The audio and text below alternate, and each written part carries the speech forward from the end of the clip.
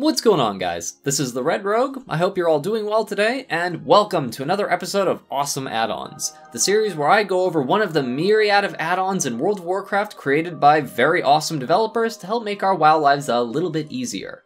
This add-on is one of the very first ones I used, and it's also something that solves a really annoying issue I had with the standard Blizzard UI, the inability to move your action bars or scale them.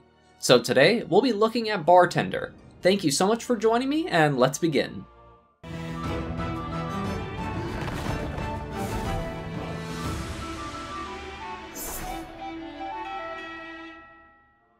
I'll leave a CurseForge download link to Bartender in a pinned comment below so you can download it and try it for yourself, or you can use whatever download manager you prefer to instead of CurseForge, whatever works for you. Basically, Bartender is an action bar UI replacement and is extremely simple to use. And the best part is, once you have it set up to your liking, you can replicate every single one of your settings instantly on any of your other characters. I'll be using a completely fresh UI with just Bartender to give you a better idea visually of what to expect when you first try it out. And I already tremendously miss my UI compared to the stock Blizzard one. Anyways, once you've installed Bartender, you'll be able to open the user interface by typing /BT. Once you're in the Bartender UI, you'll see a bunch of clickable named subsections for things like Bar 1, Bar 2, Bar 3, etc. At the top of the UI, you'll see the options Lock, Button Lock, Minimap Icon, and Keybindings. So we'll start with explaining each of these real quick. Unticking the lock box will highlight all of the interactable components of the UI of Bartender in green, allowing you to move their position freely.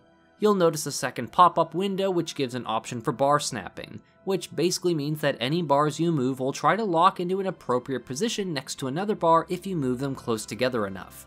You'll then click on the lock button to disable this movement feature.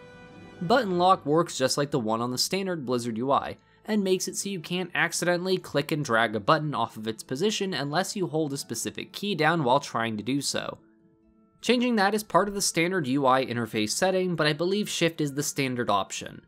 You'll also have the Minimap Icon button you can enable and disable, which is another way you can access the interface for Bartender or the lock and unlock bar feature as well. Lastly, for the top row is the Keybindings option, which is a quick and convenient way of setting your keybinds to each specific action button. Simply click the Keybindings button and then hover your mouse cursor over the action button that you want to set a keybind to. Press the key or combination of keys you want to use, and voila, easy as that. You can also clear your choice by pressing Escape. Under the Bars tab of Bartender itself in the UI, you'll be able to set predetermined modifier keys for things like casting abilities on yourself or your focus. This can be somewhat handy if you don't use any macros or other combat interface supplements, as it's a pretty straightforward way of handling it, though I personally don't use them. You do have access to an out of range and out of mana indication system that you can customize though. This allows you to make your hotkeys change a specific color if you aren't close enough to use your move, or if you're out of mana to use that move. You can set it to either make the entire button change colors, or you can have it just change the color of the hotkey text. This can be quite handy for those getting used to their abilities, however I personally find the hotkey text to be sufficient, as making the whole button change colors is a bit distracting at times. Though if you want to do this, you can change the colors of this very easily. Now let's get into the really juicy stuff with Bartender, moving and changing the size and shapes of bars, as well as hiding all that Blizzard UI clutter. We'll use bar 1 as an example, as numbers 1 through 10 are going to function exactly the same.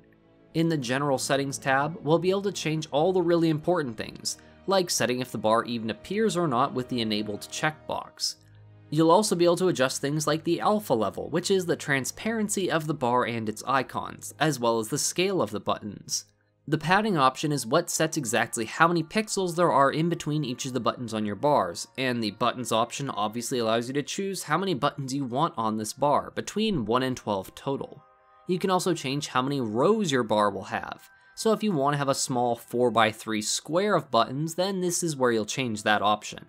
Your horizontal growth, vertical growth, and fly out direction simply change how the buttons expand based on the number of buttons and rows you have, so feel free to experiment with this if you want. I personally don't see need to adjust these, but that is entirely up to your decision with whatever UI you're trying to make.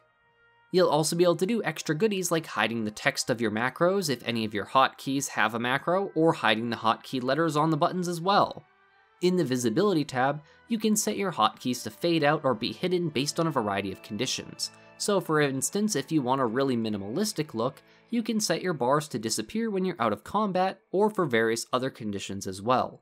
The tooltips for each of these options explain the conditions very well, so I don't want to gnaw your ear off with explaining everything over and over. You can also write custom conditions for when bars will show and hide, which seems to work off the macro conditional system much like how you would write regular macros. So for example, if you wanted to hide your bar or have it only show up when you had an active target, you could write a macro like @targetExists, show, hide, or something along those lines. I'm not super well versed in macros just yet, so that's just a little example of something you can make with Bartender if you wanted. For the next tab, we have the State Configuration.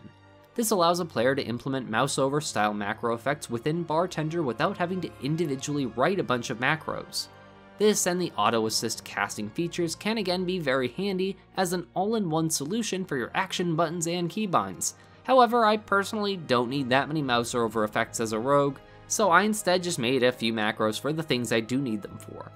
This tab also has ways you can set up bar paging, which is when your action bar changes based on key presses or stance changes. For instance, a perfect example is the Rogue Stealth bar. When you enter Stealth, your UI automatically replaces your main action bar with the Stealth bar, and this add-on lets you change which bar you want it to switch to. It also allows you to set keybinds for Control, Alt, and Shift to change the bars that you want to pop up as well. So for example, I can make it that whenever I hold the Control key, it'll switch to bar 2, and when I hold Alt, it'll switch to bar 3. This is another feature that is very handy for an all-in-one usage, but I like seeing all of my bars simultaneously, so this is not one that I've seen a whole lot of use of personally. But if you want a really minimalistic look for your UI, then this could be very handy. Lastly is the Positioning tab. This allows you to fine-tune the exact spot down to the pixel where you want your bars to sit on screen. The fine-tuned adjustments can be very handy for the OCD UI folks like myself, so this is a nice feature to have since otherwise you're moving these around by hand.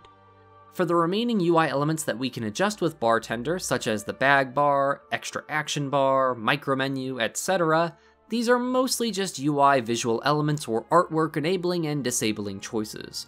The most useful and important thing though that you should remember with Bartender, once you've spent all this time fiddling with all these options and scalings and transparencies and settings, and it can all take a very long time your first time if you want to get it just the right way, you don't want to have to do this all over again for every character, and you don't have to. If you click on the Profiles tab at the bottom, you'll see you can reset a profile, create a new one, or use an existing one. So for example, I've been fiddling around on this test profile just to show you all how it works in this video. If I want my original setup back though, I can either select from this existing profiles drop-down menu and just select Zera's profile and it will come back instantly. Or if I want to copy over the settings from Zera's profile, but still have it as its own separate entity so any changes I make to it will not affect Zera's profile, I can just copy over the settings from it. I personally just use the same profile across all of my characters because I like having everything consistent with the keybinds and layout, and that way if I update it on anyone, it will be the same for everyone. You can also delete profiles too if you have a bajillion like I do, which I probably will eventually, but today is not that day. Bartender is actually a pretty complex add-on and can take care of a lot of little things in the game all at once without having to use macros or extra add-ons to help with keybinds and bar paging and all that stuff. So if you're looking for an all-in-one solution, then this is a great choice. Even if not and you're just using it for moving bars or scaling them or opacities and all that, this is still a fantastic and easy to use choice. Anyways, I hope you enjoyed this episode of Awesome Add-on, folks. If so, then feel free to check out the rest of my awesome add-on series that I have on the channel, as well as the tons of other types of videos that I do here too. If you did enjoy the video, then please consider leaving a comment, a like, or sharing it with other folks, as it's all greatly appreciated and it helps a lot with the channel's growth.